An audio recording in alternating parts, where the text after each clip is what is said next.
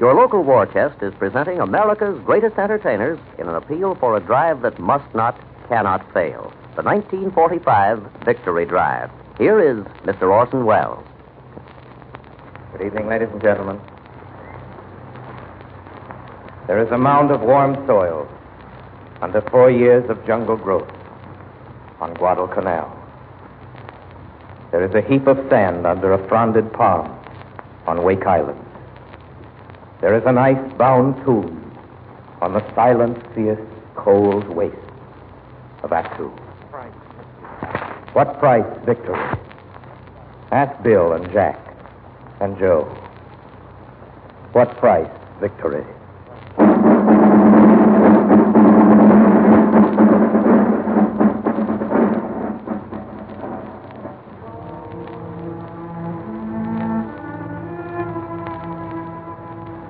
Where the Kokoda Trail meets the sea on the jungle side of the Owen Stanleys, where our boys made their first offensive thrust against the enemy. Under the dank jungle of springtime south of the equator lies the grave of another unknown soldier, another unknown American kid who sleeps away the dreamless eternities. Nameless, but not forgotten.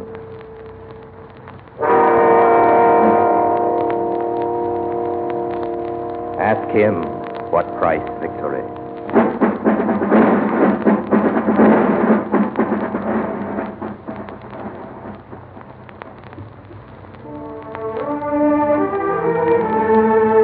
There is a glacial plateau where September thunders down from the pole with the voice of doom.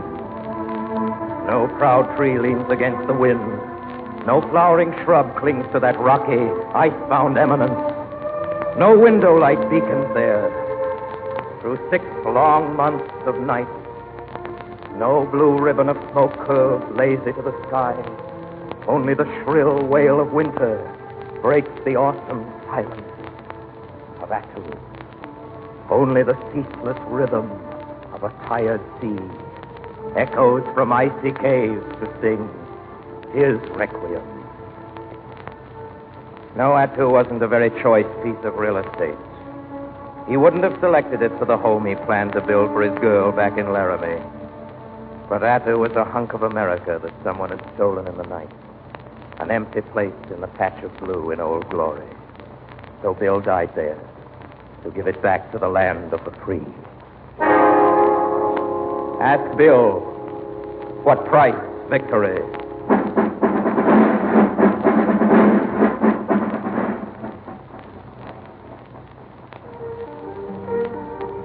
The waves washed warm the silver beaches of Wake Island, while the kids sat there under fronded palm trees and listened to the reports from Pearl. The Japs were coming in tonight, maybe 10 to 1, maybe 50 to 1. But what's the odds to a United States Marine? The minor birds chattered crazily from the eaves of a nearby ammunition shed. The sun dropped into the sea behind them, splattering its golden afterglow across the western sky. Jack whittled out a piece of wood and hummed something about an apple tree and a girl back home, sitting under it with nobody else but him. Then Death spoke from the sea and sky, and somebody said, "Send us more Japs." Once, twice, thrice. The tiny voice of Wake answered the throaty challenge of half the Japanese Navy. "Send us more Japs," they chattered. Machine gun against a naval barrage. Jack never finished whittling that boat model. He died that night. Died to give his kid back to Keokuk. The chance to whittle out something for himself in a free world. What price victory? Ask Jack what price victory.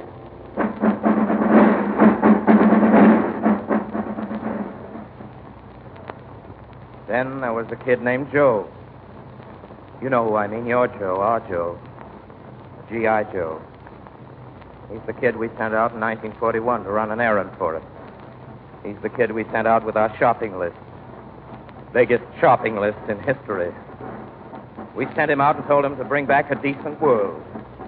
And don't forget the change. Joe knows how much victory costs. He's the boy who bought it for us. Sometimes we felt like we were doing something to pay the price of victory. We gave up a little butter. Yes, but half the time Joe didn't even take time to eat. We made the tremendous sacrifice of closing the bars at midnight. Joe didn't even bother to look at his watch. He just waited until dawn broke, crawled out of his foxhole, and started fighting again. We built a few thousand airplanes. Joe flew them, rode them on a jagged streak of lightning to the thunder over Tibet, to an unmarked, unlighted rice field in China. We built a few thousand ships. Joe sailed them through days of peril, nights of horror, with blasted hulls and prostrate masts, to bring the convoy into Murmansk. We built 500,000 tanks and armored cars. Joe drove them right down the throats of the enemy, chased the desert rats across 2 continents, right back into their holes on the Limburger side of the Rhine. We moaned about the scarcity of nylon. Joe was glad we didn't have it that afternoon. His nylon parachute dropped him safely on the wounded meadows of Normandy. We gave our money, too. But Joe bought us a decent world. A world where free people can live and love and laugh. Where people everywhere can turn on the lights at night. Where ships are painted white again. Where bluebirds sing from the ramparts of forgotten gun emplacements. Where a robot is something kids laugh at a circus. Where church bells and freedom ring.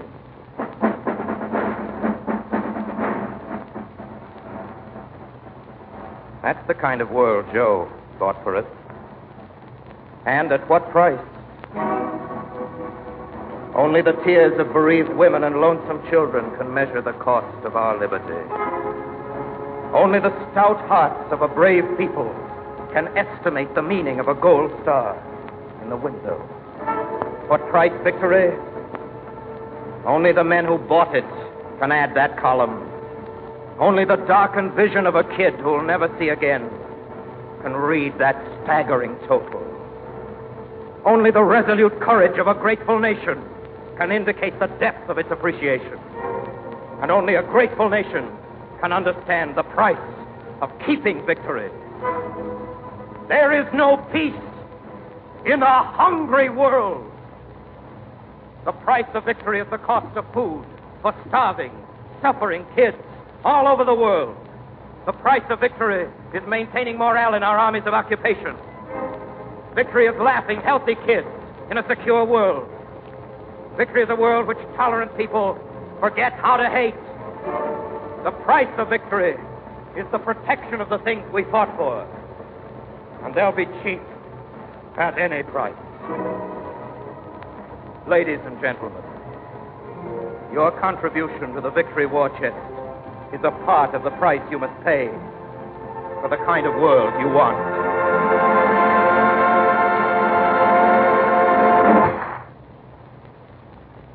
One of America's best-loved entertainers, a great singer, is heard next on your local War Chest program. It's Frankie Sinatra. And now with the able assistance of Mr. Meredith Wilson and the orchestra, I'd like to do a very significant song today, particularly today. It's called The House I Live In. I do hope you like it.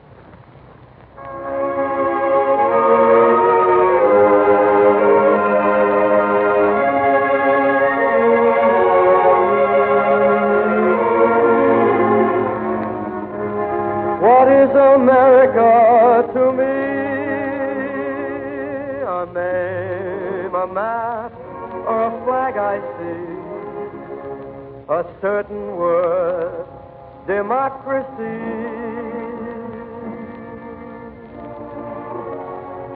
What is America to me?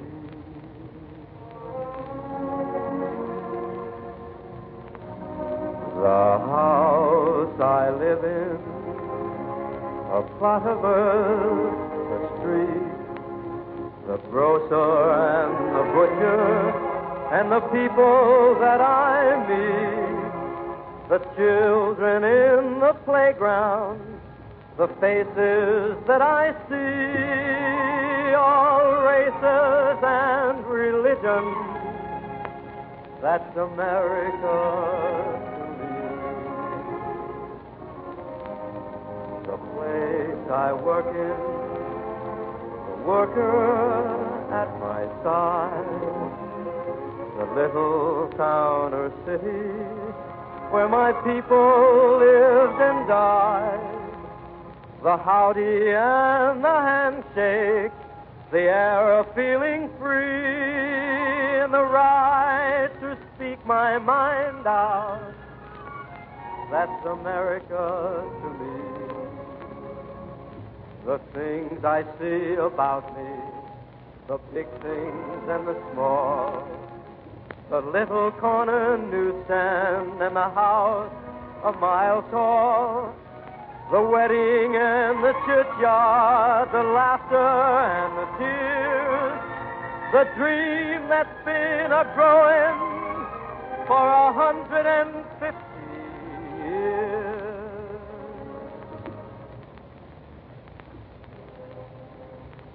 The town I live in, the street, the house, the room, the pavement of the city, or a garden all in bloom, the church, the school, the clubhouse, the million lights I see, but especially the people.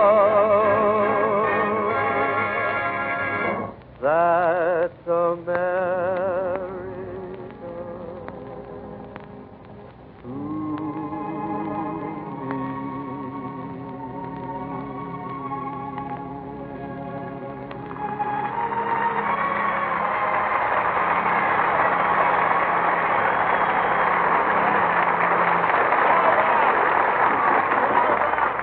Thank you very much, ladies and gentlemen. There is a sense in which the only things in life really worth having are the things we give away. That's precisely what we've all been trying to say here this evening.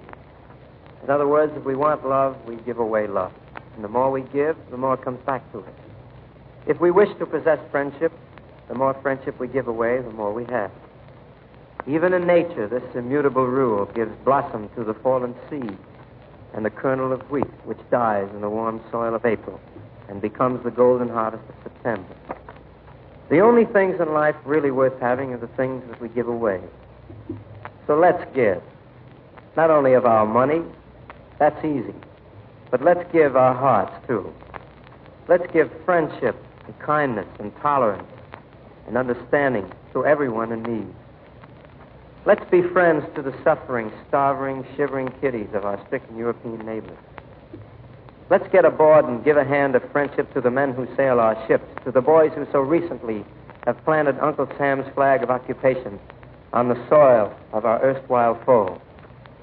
Let's be good neighbors to our needy at home, to the little boy who might go wrong, or to the girl who has missed the good way of life, to the ill, the aged, the homeless, and the fatherless. Now is the time for us to be generous in victory.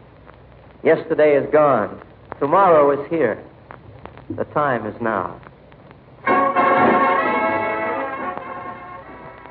You have been listening to a program presented by your local war chest, reminding you the 1945 Victory Drive must not, cannot fail.